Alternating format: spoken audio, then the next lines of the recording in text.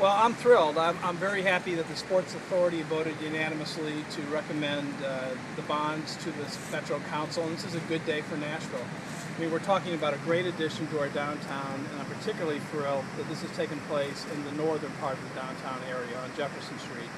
You know, we've made with the Convention Center, with the investment the Hall of Fame has made, the Omni Hotel and other hotels, we've made substantial investments south of Broadway, and this is a big investment in North Nashville, which I think is going to have mean a lot to the city moving forward. It's going to engender a lot of economic activity, but it's also going to bring a lot of people over there, which is a good thing.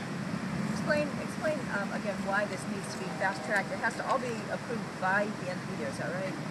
Yes, there's really three reasons. I mean, one would be that it's important for us to move forward while interest rates are low. We don't want to delay and have the opportunity for interest rates to go back up.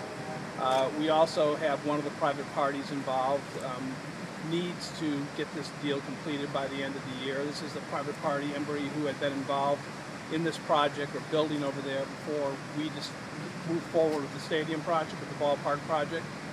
And then it's important for us to move forward because we like to get the stadium open for the Sound season in 2015.